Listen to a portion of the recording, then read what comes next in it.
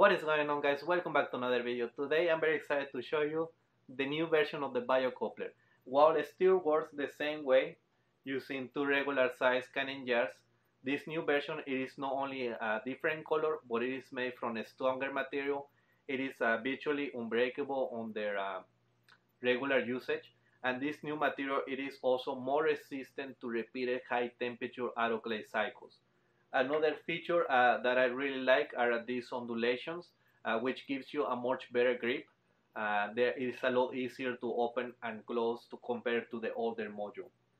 The inside of the Biocoupler has been completely redesigned. The first thing you will notice is that the opening adjuster is gone. After months of testing, we realized that they are not needed. It adds complexity, it takes longer to build, and it is harder to clean. Like Elon Musk says, the best part is no part. The new design has nearly 50% more opening area for the liquid media to go to. Trust me, I'm the kind of person to measure and calculate the area of the openings. This allows for a much better flow of the liquid media so you can flip them faster. You don't have to worry about getting the filter wet as the vent hole has been moved. In the old design, the vent hole is inside this ridge here. So if you flip the Biocoupler too quickly, some of the liquid media can move towards the hole, getting the filter wet. In the new design, the vent hole it is on this opening here, so it is not only further away from the filter, but also the liquid media cannot get trapped in here. Obviously, you still need to flip the Biocoupler with the filter always on the top. Here I have one of the new Biocouplers with two big 32-ounce canning jars.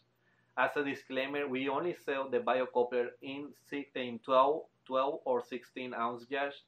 However, you could use 32-ounce canning jars if you wish to do so. On this Biocoupler, I have a Pinguicula rectifolia, a Mexican carnivorous plant. I started this culture from about 50 leaves, and about 6 weeks ago, and now I have close to 500 plants. They are still very small, but they still have a lot of space left. Video on these plants coming soon. Also, you have seen some of my previous videos. I'm growing a lot of expensive philodendrons, and I will definitely be using the new Biocoupler to grow them. We have a great response from the old Biocoupler designs, and I'm sure you will love this one. As we celebrate the release of the new Biocoupler, we are running a sale on the website, so make sure to check the link down below or go check plantcelltechnology.com. Remember, this is an exclusive product from Plant Cell Technology, and you will not find it anywhere else.